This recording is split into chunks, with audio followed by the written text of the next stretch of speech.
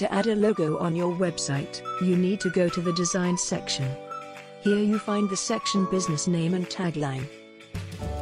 Now, to set up a text logo, as long as you don't have an image, simply edit the business name.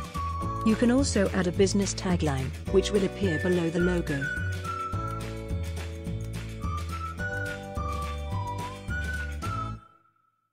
Now you can change colors and fonts to your liking.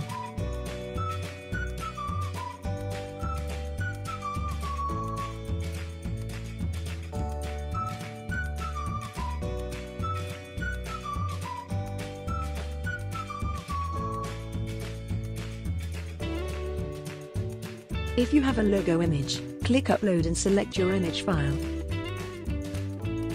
We always recommend a PNG format. Now, even though you have an image logo, you should always fill in your correct business name anyway, as this is important for your SEO. In this case, we want to keep the tagline but just adapt its color and font. Then don't forget to save.